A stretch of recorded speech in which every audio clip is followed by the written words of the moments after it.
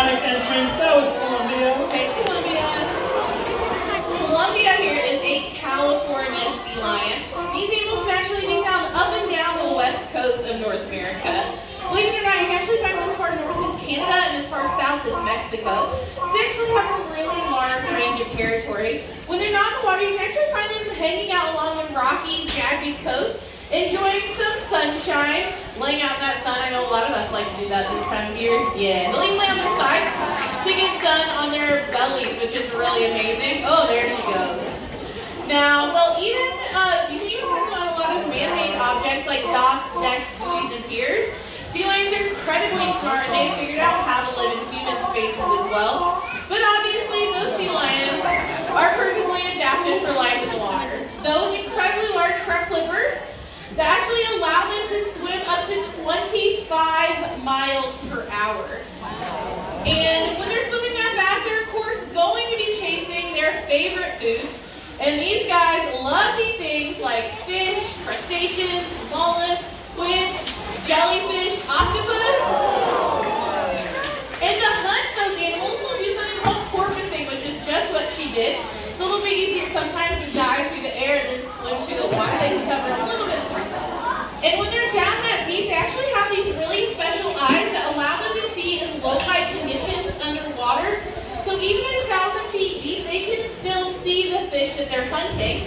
Not only that, they have some really cool whiskers that allow them to find their food as well. And those whiskers have a special name. If you want to impress your friends and family, those are called vibrissae. And each vibrissae has its own muscle to move it, and they're so sensitive to touch with those nerve endings that she can tell the difference between a rock or like a clam when she's hunting. Very cool. Those vibrissae are really specialized and like, oh, we're getting on the a Snapchat. Shane, you hear this girl in a tie-dye t-shirt come down for a closer look at Columbia while I finish talking? Yeah, of course. It's kind of far away. Yeah, come on. Yeah, you wanted a selfie, so why don't you come on down and you'll hang out with Shane while I keep talking about her. Now, those vibrissae are really cool and allow us to find their food. But one of the easiest ways to tell the difference between a seal and a sea lion is by looking at their ears. If they have external ears, they're a sea lion. If you don't see external ears, you're actually going to be looking at a seal. Did you get a good photo? You did? Oh yeah, that's awesome. Her mouth up that nice mouth. Yeah, if you want to get another photo while she's like, oh Shane! Oh my goodness! Well, her face is completely. Yeah, I think she's wearing like a hat. Oh, it's now. Bye. Alright. Well, Hey Columbia.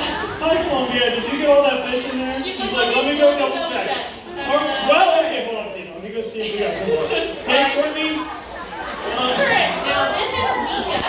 And Mika's a type of animal called a kinkajou.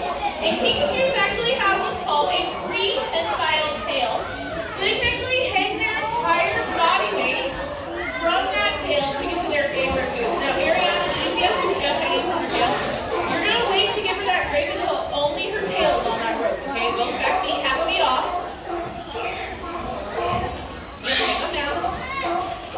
There you go. You can admit that to her. Perfect.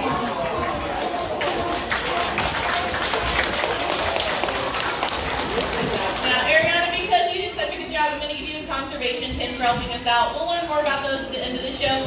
Have a round of applause for Ariana. She did a great job. Kevin is a type of bird called a red-legged cereal. Oh, what's he doing?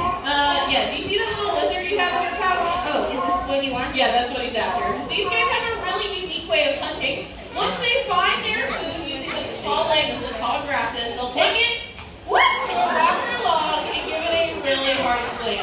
He went right to the rock. Yeah, this is what they would do in the wild. Woo! They would have a rock or log that they use to help kill their prey. Now, not only is he killing his prey by doing this, but he's basically breaking all of the bones in his body and kind of turning it into lizard-flavored jello. That's a little violent. Oh, it is kind of bad. But do you want to have lizard jello for lunch? No, I don't mind jello. Kevin, for him, that would be a delicious meal.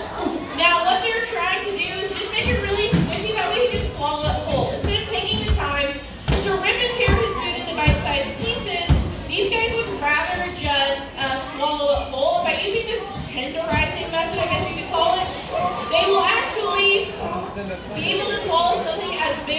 snake hold. What? Yeah. A snake doesn't as long as his legs. Yeah, he can very easily hold it. He does that name from this nice big crescent quills on top of his head. Isn't he short? Yeah, we These see quills that. that are actually kind of, they're not soft, but they're more bendable than the ones on the back are. He's not gonna like poke you, shoot his quills in you. He's not going to poke me. Curry and I are friends. Oh, good.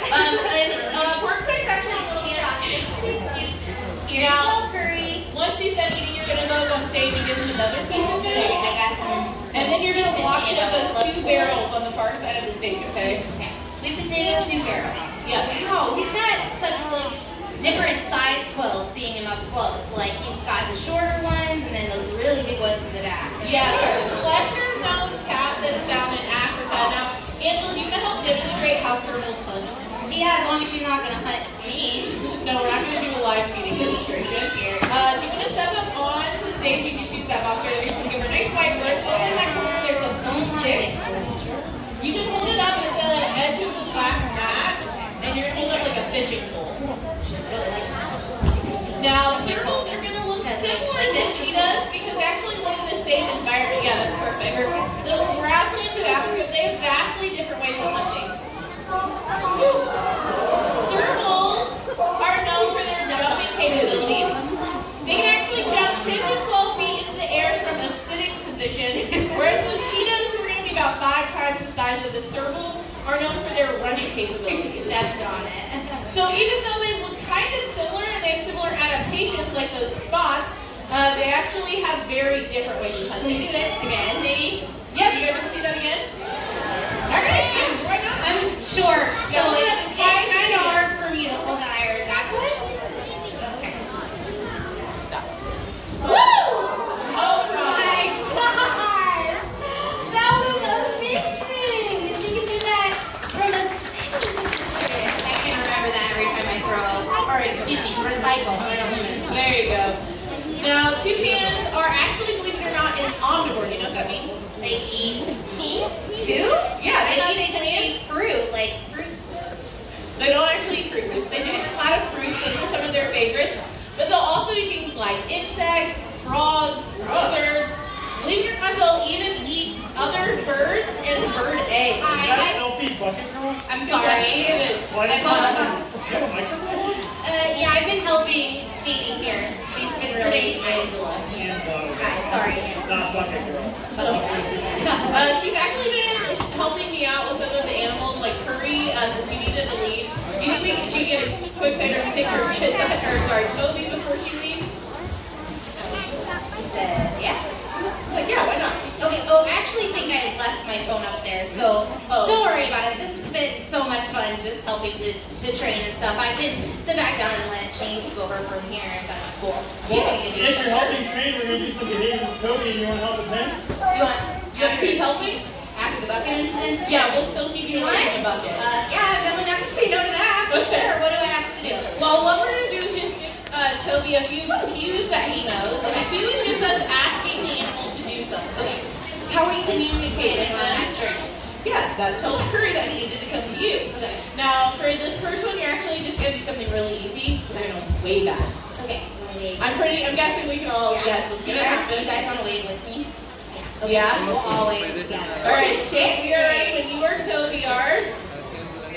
All right. Ooh, good catch. Okay. Come up here, and we're gonna. You tell me when to wave. Ready? We're gonna wave. He has a very big and dramatic wave. Good job, Toby. All right, Angela, you're going to come down here, and you're going to stand right there. I'm going to go get our tool. Okay. Now, sea lions are actually incredibly acrobatic and can do things like porpoising, like we saw earlier, but Toby's still been working on it. So do you want to hold this up really high over the water, about as high as you can? Gigantic. Yeah, you're going to set, yeah, there you go. All right, Shane, we're ready when you are. So this is his cue, this stick. Yeah. Well, Shane's You going have to to give hold it up higher. Gosh, you guys are so short. Even higher. Even higher, it's like straight up. Even higher. Can you go on your tiptoes? All the way up. Can you go on Katie's shoulders? No. How? I'm just asking. Oh, so this is good. I had a joke. Okay. About I right was there. nervous he was gonna like fly out of the pool. Yeah, that's good. Hi, Toby.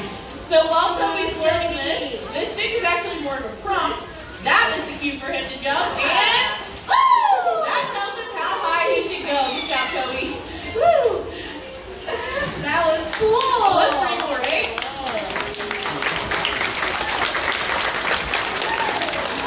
Thank you. All right, we've got one more for you. You're gonna take two fists and tap them together.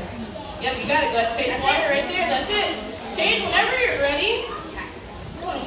Now, Toby here is a sub-adult male, so he's not quite full-grown. When he is full-grown, he'll actually reach around 700 pounds, believe it or not. And sea lions